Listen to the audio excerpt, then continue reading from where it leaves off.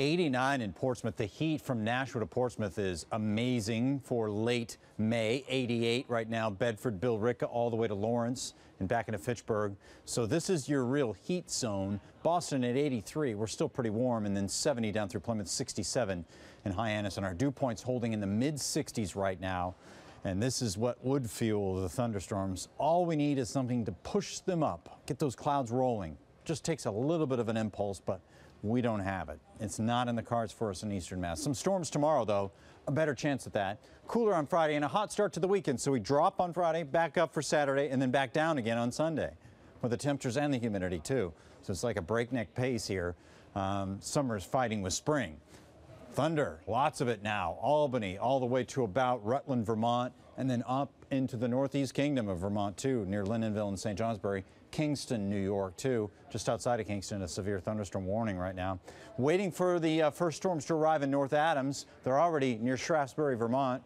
It is looking like those will transverse east and head out closer to Keene. Keene might be the limit to these storms. I'm not even going to say that, though. Sometimes they just completely fall apart on the other side of the Connecticut River Valley, and that might happen as we go through the evening tonight. Nonetheless, severe thunderstorm watches up until about 7 o'clock, all of Vermont and back into westernmost Mass for those storms. So this is what would push them along. A little disturbance here, a little front, but that front really doesn't cross our area until tomorrow. Watch them fade out, too. If you don't believe me, the models see them blip away just outside of Gardner and right near Townsend, too.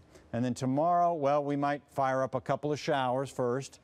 I think that would be pushing it. This is mostly low cloudiness, and I don't think it's going to fuel any showers. But this is the line that will emerge out of western Mass and also western New England. It starts early in the afternoon. It starts racing down and should hit a lot of towns and cities with downpours, lightning, and thunder.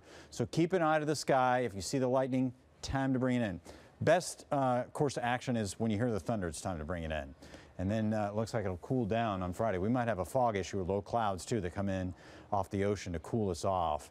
And that will be a chillier forecast through Friday, but turn around on Saturday. Once again, in the upper 80s to near 90 degrees tomorrow before those storms get to us. And even out through the Cape, we should make it into the lower 70s. So the drop in humidity and temperatures comes on Friday with highs in the mid 70s. We should be right near the coast, only in the low 70s. Less humid by then. Sunday, not washed out, but showery.